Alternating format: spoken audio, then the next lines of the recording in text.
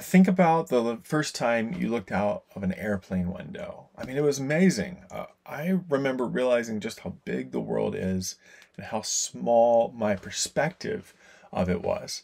I mean, that's why everyone, I think, should travel if they can, because it helps you see that your corner of the world is just a small piece of everything that's going on.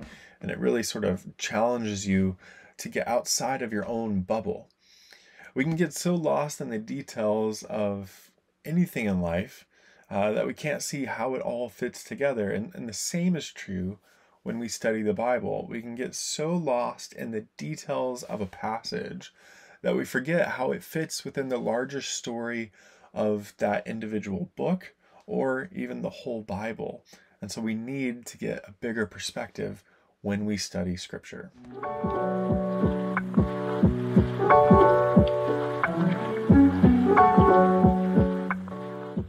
So, how do you get a bigger perspective on the passage you're studying? Well, there are a few ways you could go about this. And most importantly, you need to get an overview of the book. And here's how you do that. First, if it's a small book or if you have time, you could just read the book over and over again. Reading a particular book 3 or 4 times and just taking notes over what you see happening will really help you get a sense for that book's story, and it really helps you get a sense for the content of the Bible. So it's an old school way, but it's really, really effective. A second is that you can start with a resource that you probably have sitting on your bookshelf or in your hand right now, actually. Most Bibles will have an introduction at the beginning of each book. And if you have a study Bible, it most certainly will have that. You can also use the YouVersion app, and some of the translations of the Bible will actually have introductions right there at the very beginning. And these introductions will be a good way of helping you get sort of an overview of what's happening in the book. You can even search for an introduction online for like the English Standard Version. You just Google English Standard Version Introduction to Matthew, and you'll find a whole website that has the Bible on it and has introductions to each of the books of the Bible. And these are good ways to help you get started. The third option that you could use would be the book overview videos by the Bible Project. The Bible Project is a great resource for studying the Bible, and their book overviews are really well done.